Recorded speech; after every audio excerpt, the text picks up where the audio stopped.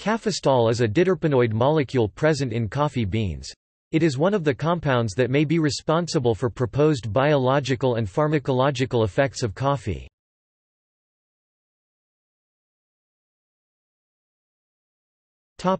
Sources.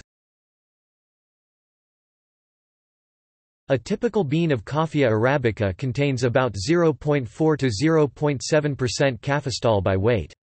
Cafestol is present in highest quantity in unfiltered coffee drinks such as French press coffee or Turkish coffee, Greek coffee.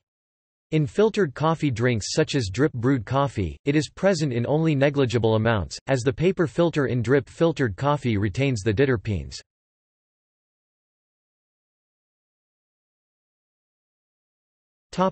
Research into biological activity.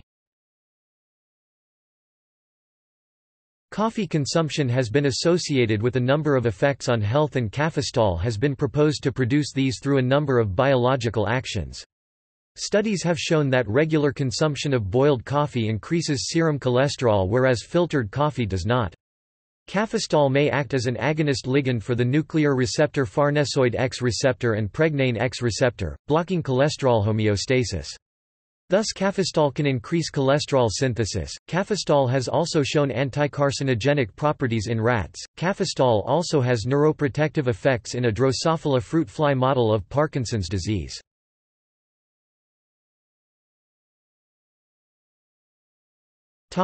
See also: Kaweel.